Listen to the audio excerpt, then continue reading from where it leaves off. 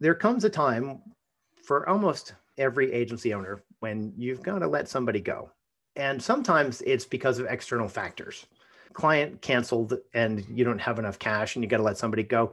That's different. You can be empathetic, kind, and remorseful in those situations. But if you are firing somebody for cause or because they're not fitting in or whatever, you need to think about this from a respect point of view.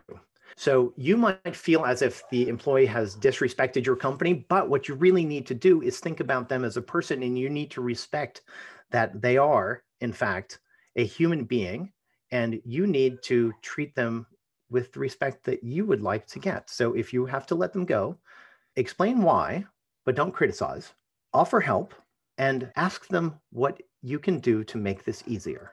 And all of those things are not what you want to do, especially if you're angry at them. But you can't be. Like, that's not your job. All you're doing is you are taking somebody out of your organization because they don't fit. That doesn't mean they're a bad person. It just means that they don't fit where you had them. And so that's arguably as much your fault as theirs. So you need to be kind and respectful and offer as much help as you can and be as financially generous as you can, because quite honestly, you've just messed up their cash flow for goodness knows how long. And that is a huge stressor for a lot of people. So be respectful. They're people first. They're employees who did not fit in your organization second.